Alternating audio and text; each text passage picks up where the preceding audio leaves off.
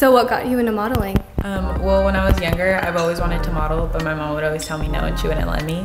So as I got older, I was like, oh, like I really want to do this. I really want to do this. And then when I kind of just decided for myself that like, yeah, like I want to do this. So this is honestly like my passion. Like I want to do this and then like build from this, hopefully get more like well known. That can be like a base for my brand. I kind of just want to like create clothes and hair extensions and vitamins and whatever. So what's your vision for your life? I kind of just see myself kind of like everything I talked about, like just being like really big and successful and create a business from everything that I love. Like I love hair, I love beauty, I love makeup, I love modeling, so I kind of just want to create a business on that.